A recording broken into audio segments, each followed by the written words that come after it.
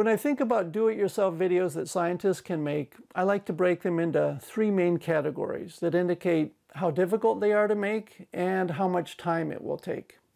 And to keep it simple, I'll call them the one-take, the two-take, and the three-take video. And I'm going to walk you through the main characteristics of each of these to help you figure out which type you might want to make and what to expect. Now keep in mind that the more difficult types might require more than 2 or 3 takes or recordings to get them to where you're satisfied. So don't take those numbers 2 and 3 literally. Okay, the first type involves giving a presentation at a conference and having your voice recorded along with the computer screen that shows your slides. This is a pretty standard option at a lot of science conferences these days.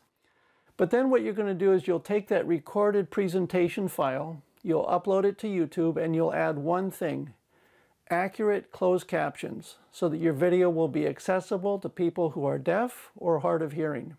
Accurate closed captions can be created in a video editor like Camtasia or in YouTube's video editor based on the automatic captions that YouTube creates. But YouTube's automatic closed captions are often not accurate, so make sure that you edit these before the video goes public. So that's the one-take video. For a 10-minute conference presentation, it'll probably take you about 1 to 2 hours to add the closed captions and then put it onto YouTube. It's pretty simple. Okay, so the second type of video is a great way to start learning how to use a video editor without getting too complicated. And you can do this just sitting in front of your computer in your messy office. Now basically this involves adding photographs or still images onto different tracks on the timeline of a video editor. You might also have some short video clips that demonstrate something about your research that you could add. And then what you can do is you can add some basic animations, like zooming into a photograph or adding labels or arrows to highlight different things. And then you'll also do a voiceover narration to describe the visuals. Now, the narrative could come from a script that you read, or it could just be something that you improvise without a script. The first video that I made back in 2000 was this type, and I remember how much fun it was learning how to use the video editor, and the great response that I got when I showed it during my final presentation as I finished my Ph.D.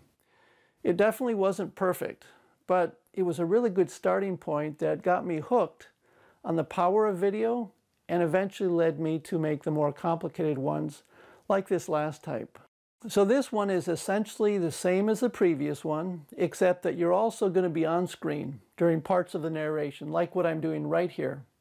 Now, this makes the video a little bit more complicated because if you want it to look good and sound good, you need to make sure that you're in focus, you've got good lighting, you've got a microphone setup that works well, and you have to be comfortable in front of the camera.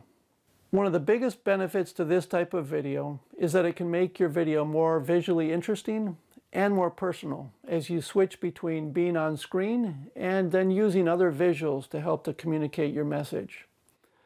Most of my videos are this type, and I've gradually gotten more and more comfortable with this format and hopefully better and more efficient at using it. Now, I usually use a script that I read from a homemade teleprompter, and that helps me to sound more articulate than if I was just improvising. I usually record my narrative with a green screen behind me, and I can later remove that during the editing process and then add some other background that helps to complement what I'm saying. So the big question is, where do you start? Well, I'd say start with the most difficult type. I'm just joking. What I suggest you do is start with the simplest type and then slowly move towards the more difficult ones if you want and as your skills improve. But keep in mind that all three types of videos that I've talked about can work really well to help you to share your science and increase its impact. So don't be afraid to have fun experimenting with these, and give yourself the freedom to make mistakes and then improve as you learn.